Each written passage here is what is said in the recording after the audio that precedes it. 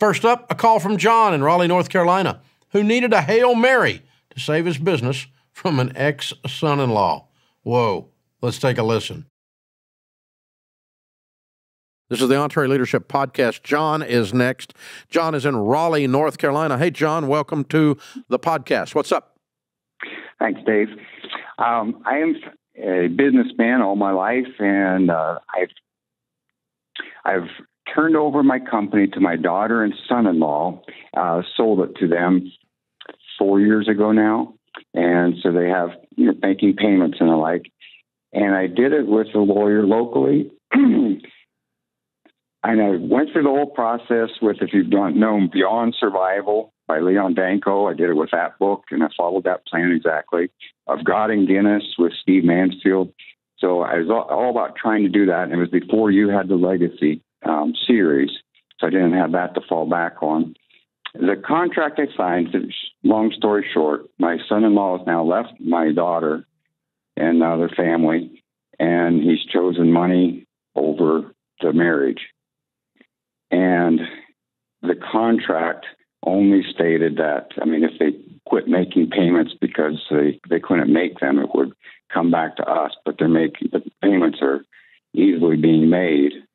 And so there's no correlation in there of you got no cause of action. Worth. Yeah, you got nothing you can do. Is that what you're saying? Well, we have to define the company's value. It wasn't predefined in the contract. So if I was going to do it again, I would have had it predefined. If you're going to leave my daughter, you're just going to... No, I'm sorry. What do you mean you didn't define the value? They're paying payments and they don't know on how much? No, the payments are being made. No. I'm sorry. Did you not have a sale price? I had a sale price from me to them. Yeah. So what's the value got to do with anything? What do you mean you have to define the value?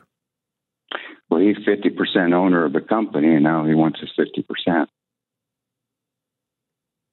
Oh, so the divorce court is asking for a valuation of the company. Yes, sir. Interesting. Okay. How long have they owned it? 4 years, and 3.5. He left about 6 months ago. Okay. So what's the gross revenue? About $10 million. Okay. What a heartbreak. Heartbreak it is. Everything's being destroyed by this butthole. Oh my gosh.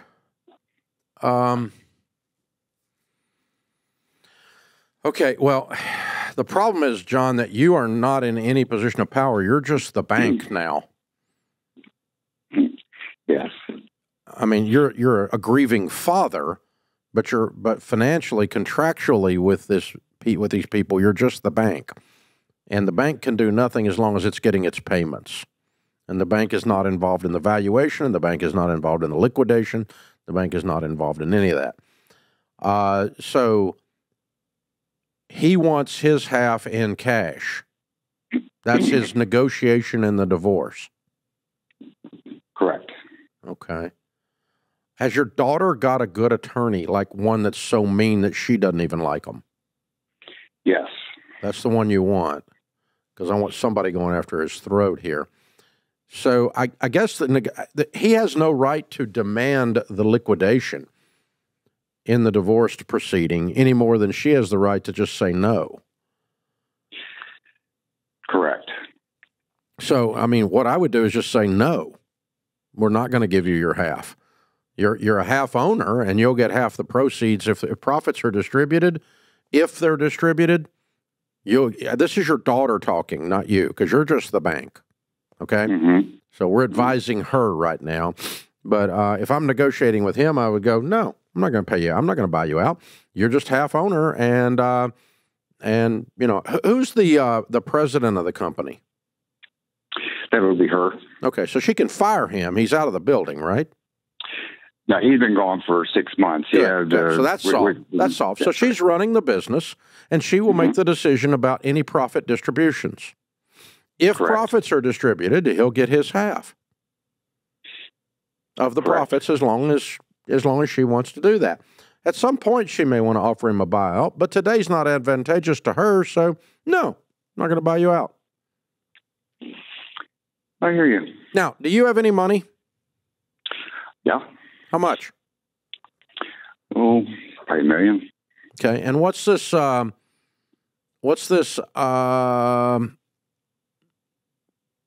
net profit on this thing look like? $2.5 million. Jeez.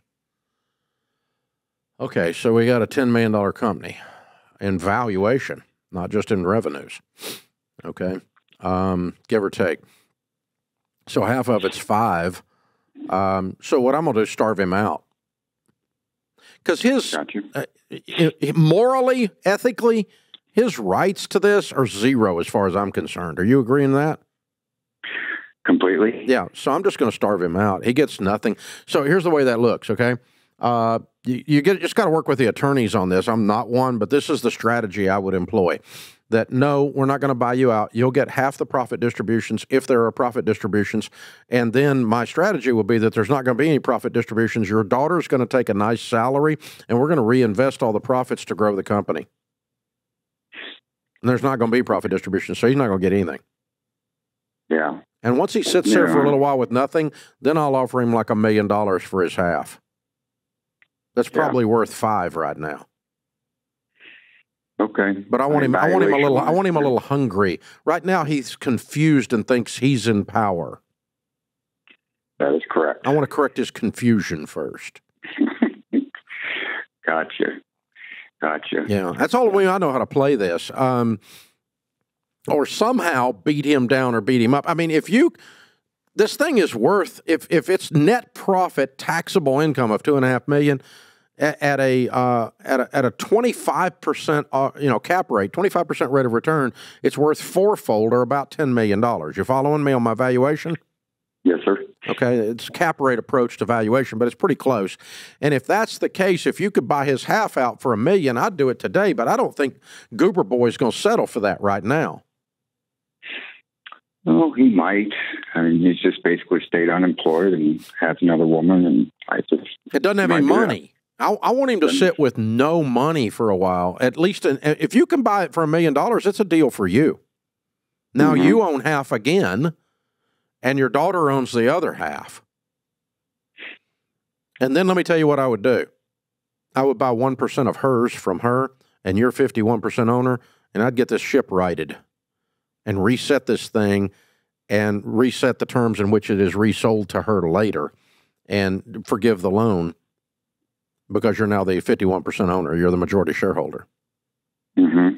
Forgive the loan, collapse the loan back into the company, and because it's not worth anything anyway, she's got to pay it, and you don't want that position. You don't want her in that position. And then you guys get this thing up and either resell it or resell it back to her with completely different terms and different default clauses in the, in the process. So our stuff is done in trust, and it states that only people that are blood Ramseys can own it as a protection against divorces. There you go. That would have been good advice to. Yeah, it's a little late. Sorry about that, but I mean that's your future gig, right? Let's pretend 5 years down the road she's gotten remarried. The guy's a great guy. All that. We're not going to do this again. We're going to sell it to her, and the covenants, the warranties, the trust documents, however you put the thing together, are going to state blood only can own stock. And that just there's no it's against the shareholder agreement for anybody outside the family to be an owner then, the blood family. And so that keeps in-laws from getting confused. They think they're outlaws. That's a special contract because divorce is always, it doesn't matter. I mean, no, I guarantee you a divorce is not going to violate this trust I wrote. I'll guarantee you. I mean, I've spent a bazillion. If it does, I'm going to kill a lawyer, but because I spent so much money with them. I'm telling you, now this stuff is iron. We've gone over it and over it and over it and over it again because we didn't have our kids do prenups, and they're owners of this company now. It's that good. It's that good. The agreement. It's that good. But it's a trust. The stock, the LLC stock is held in the children's trust, and the only participants in the children's trust is the stinking children, not their in-laws.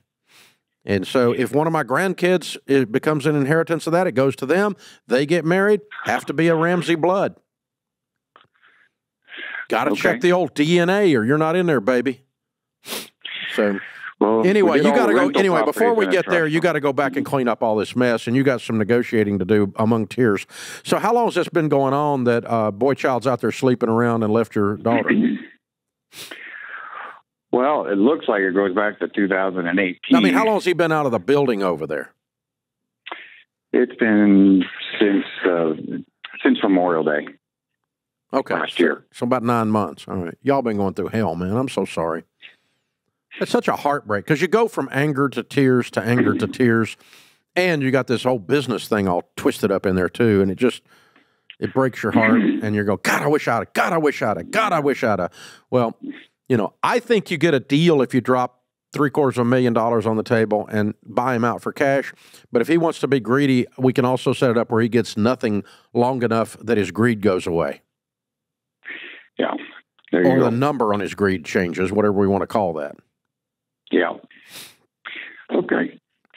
Yeah. I hear you loud and clear, and yep, you're right. Kids involved in everything, so it's just that's ugly. Yeah, I'm so sorry.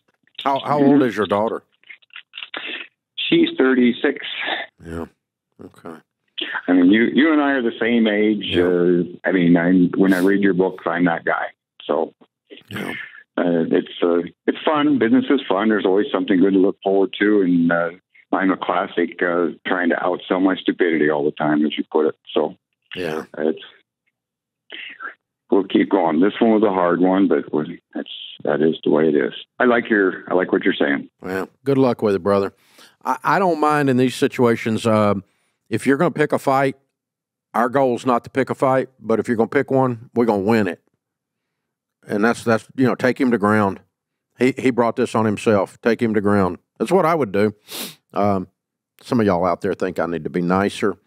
Well, try divorcing my daughter and see how that works for you.